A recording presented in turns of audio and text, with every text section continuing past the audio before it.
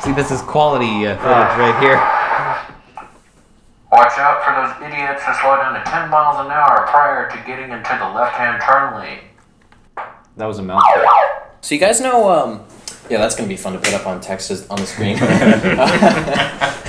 You guys know those idiots who slow all the way down to 10 miles an hour before getting into the left turn lane? And then and then when they're in it, they're only like really half in it, so you kind of have to drive around them anyway. You have to, like, yeah, and it's just not safe. Right. So it's not safe. You got to watch out for those guys when you're on the road, so stay safe out there, people. And if you are one of those people, don't do it. Don't do it. You have a turn lane for a reason. Yes. It exists.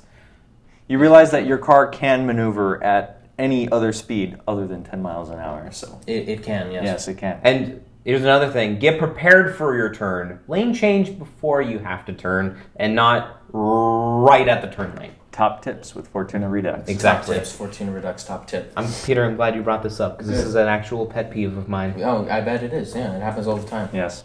Guys, this might be related, but I was driving my Mercedes the other day, and something weird happened. Wait, Andres, do you have a Mercedes? No, seriously, I'm kind of worried about this because I went to turn left. My hand hit the switch, and these green lights started flashing at me.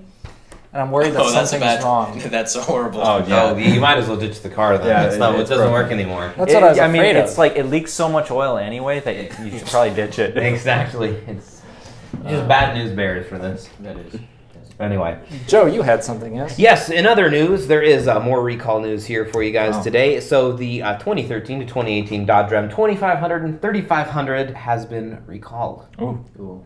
The vehicles affected approximately 33,000 models between 2013 and 2018, so not a terrible amount of them, right? But enough to be concerned about. The onboard steering Lincoln's jam nut may loosen, allowing one end of the drag links to separate, potentially causing loss of control and increased risk of crash.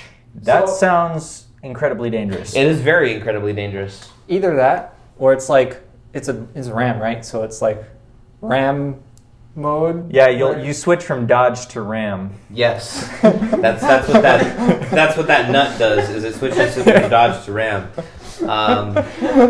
So anyway, if you go to the dealers, they'll check the linkage, replace the link, the nut, and adjust this sleeve for free. Good. So you can go do that. So I mean, I guess go in there and be like, hey, I saw this recall. Can you go check it out for me? And they probably should. So basically, what you're saying is, if you have a Dodge, give it back.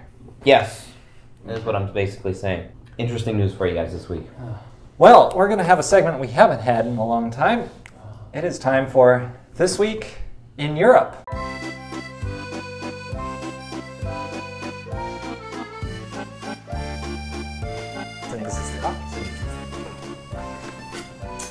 Merci. Welcome to This Week in Europe. So, when you think of the country Switzerland, you don't think of the sport car industry or the sport car culture. I do not. No, you don't. Well, you know what? After you see this car I have for you here, your mind isn't going to change. Reminds me of that German thing that was out in the 60s or whatever. Yes, the 1955 BMW Isetta, which this company said this car, the Microlino, is a descendant of, in a sense.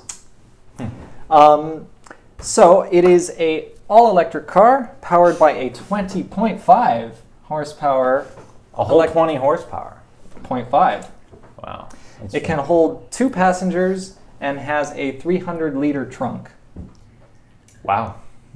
Can fit a lot of sodas in there. Could fit a lot of soda in that trunk. Yeah. Except that soda is heavily taxed in Switzerland, so I don't think you want to be doing that. Wow. Now, what happens if you park too close to the back of your garage? How do you get out? Is there a reverse gear? I hope. But if it's a descendant of the original BMW, I would say maybe not. That would be hilarious if there's not. So I like how reverse gear, I hope, is the answer to that one. Well, it is $14,000 brand new. That's pretty good. Yeah. I mean, it's what you would expect for such a... It is average, I guess, car money of that type. Mm-hmm.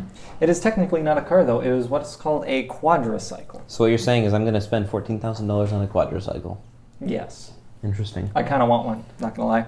In other news, a man from London was fined £450 for a provocative fart in front of police officers. I didn't know you could get fined for that. I didn't know breaking wind was illegal. A provocative fart, you say?